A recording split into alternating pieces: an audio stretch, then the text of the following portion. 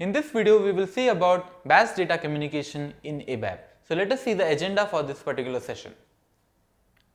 So first we will cover the basic overview of what exactly batch data communication is, then we will see the different methods of BDC, and then we will see the first method of BDC, that is call transaction method. So what exactly BDC is? So it is a technique of transferring the data from the legacy system into the SAP system. So legacy system here can be non-SAP system itself. So there are two techniques available for data transferring, that is, one is outbound processing and the second one is inbound process. So the transfer of data from SAP to non-SAP or SAP itself, it is known as outbound process. So in the case of inbound process, the transfer of data from non-SAP to SAP or maybe SAP to SAP itself, so it is called as inbound process.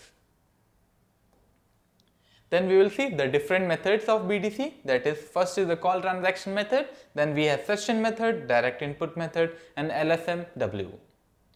So first let us discuss about call transaction method. So it is a process of transferring the data from the flat file into the SAP by calling a transaction through a series of sequence of steps. By here, flat file means that a simple Excel file or maybe a text file itself.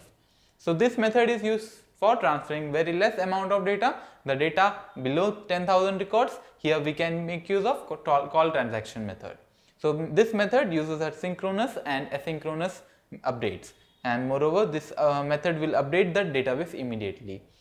So we need to handle the errors and success message by declaring an internal table, and this internal table would be of the type BDC MSG COLL.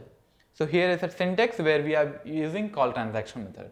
So call transaction, here we are providing our T code and using BDC data. So we will see the BDC data in our next video. So here the update is A and S. So A and S denotes our asynchronous and asynchronous update. Moreover, we are providing our mode. So mode can be A, E and N. So then we also have to provide the messages. So we will see all these in detail in our next videos.